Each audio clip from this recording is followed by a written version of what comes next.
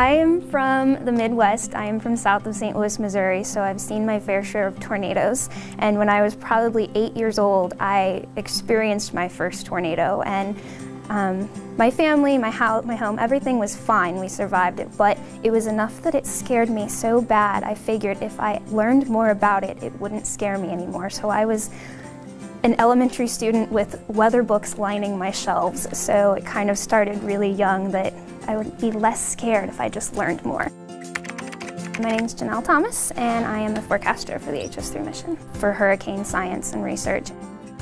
I have my bachelor's of meteorology from St. Louis University in Missouri, and then I'm currently pursuing my master's degree at the University of Maryland, Baltimore County.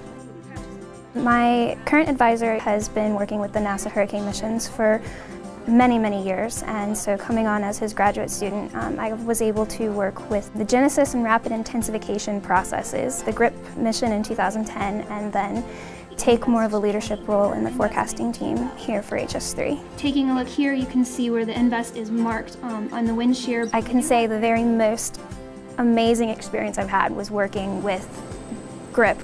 Being able to be in the plane, looking out the window and seeing the hurricane surrounding, seeing the eye wall breaking through, seeing the water below, seeing the sun shining above me, and just the stadium feel of the clouds was probably the best experience of my entire life.